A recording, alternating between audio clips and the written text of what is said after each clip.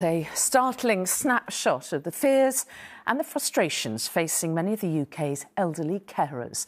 Jessie is 79 years old and has spent more than half her life looking after her 44-year-old disabled son, Andrew. She told ITV News she's frightened about what will happen to him when she dies.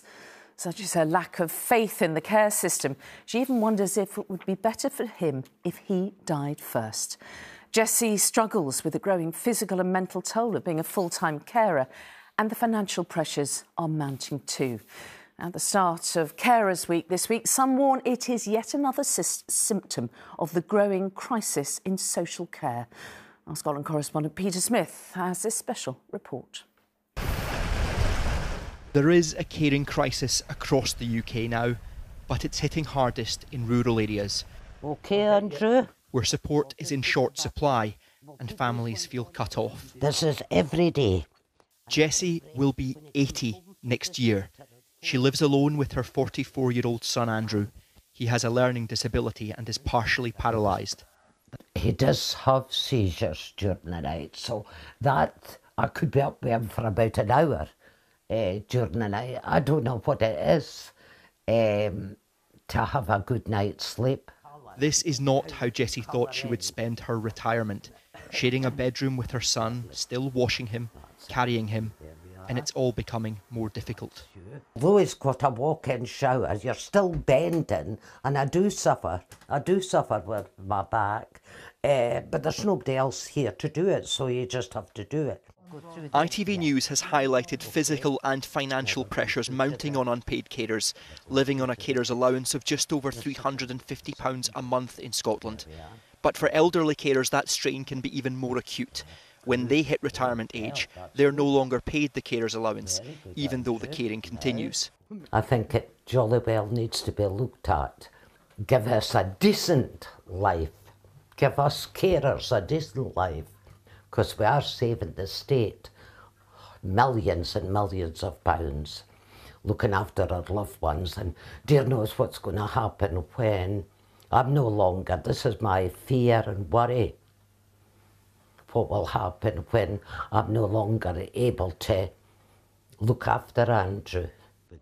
This fear about what happens after they're gone is now one of the biggest worries for parents like Jessie. The UK has a critical shortage in trained care workers and facilities, meaning some adults with learning disabilities are being sent to live in homes for the elderly just to fill the gap. I'm not wishing or praying, but sometimes I think maybe it would be better if Andrew passed away before his mum. And it's awful. Parents having to say that, because we can't get proper care or can't get financial help as well, you know. That's not something any mother wants to ever say. Exactly. There are about 118,000 people like Jessie in Scotland, over the age of 65 and still doing the work of a carer. Data now shared with ITV News illustrates the mounting pressure on them. 80% say their physical health is being harmed, even more say their mental health and well-being is suffering, and almost half say they had to miss a health appointment for themselves in the last 12 months due to their caring role. The researcher who analysed this data tells us Jessie's concerns are increasingly common. I think there is a general consensus with adult carers who we've been speaking to, is that there are deep, like Jessie, there's deep fears for the future. People with learning disabilities are living longer due to medical advancements, and that's obviously welcomed. It's great for families, but what we also need to recognise is that there are more pressure put on unpaid carers.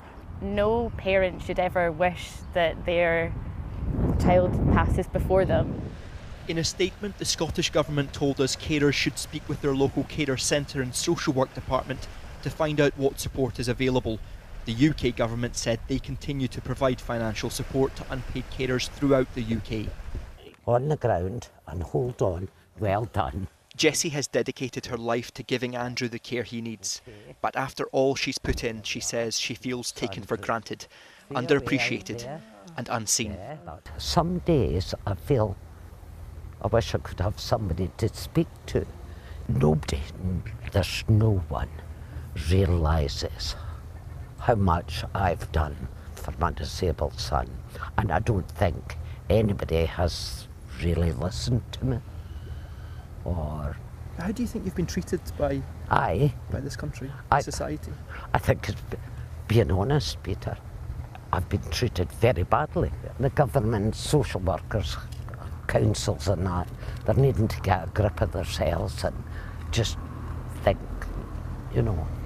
about the vulnerable people and recognise them and dish out what they deserve to get. Jessie hoped she would have some peace of mind at this time in her life.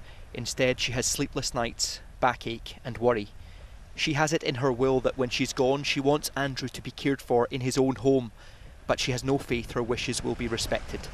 Too expensive, too few care workers, and so, like so many elderly carers now, she looks ahead with fear.